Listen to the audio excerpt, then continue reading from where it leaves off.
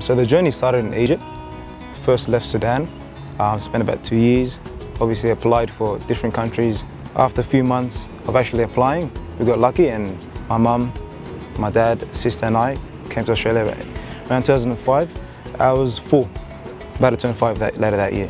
So I grew up in Liverpool, but a lot of my cousins, aunties and uncles lived in Blacktown, so around this area. I spent a lot of time with obviously Sudanese like myself and the South Sudanese, and having that sense of community really gives that support. On the pitch, there's always someone to do it for. There's always a community, there's always a kid that you need to lift their head up, and so that gives me a bit of motivation to sort of keep working and grinding hard, I guess.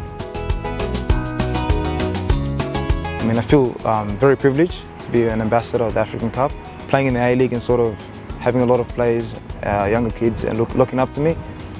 It gives me that sense of motivation and to keep fighting sort of for the South Sudanese community, and also the African community in general.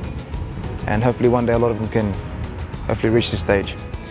So starting the African Cup was quite a big thing for the African community. It brought everyone from different nations together, and it's been going on for about 20 years now, and basically it's a replica of the actual African Cup. It's a wonderful opportunity for young talent to showcase themselves. I mean, for the Sudanese community and the African community in general, it's quite big. I mean, it unites everyone, keeps the youth out of trouble, helps everyone interact.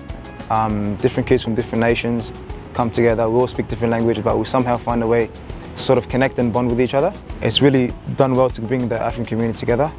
Right now we've got in this wonderful facility, so it's a very good opportunity for them to sort of really show what they're about.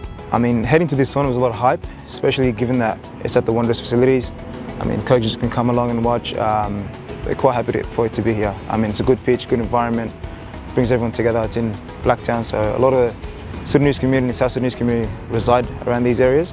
Words can't describe how much talent in the African community, but I mean, without opportunity, there's really not much of a chance you can really show yourself. So I feel like with this African Cup being here at the Wanderers, a lot of players can sort of showcase themselves and, like I said before, show what they're really about and sort of take the game to the next level.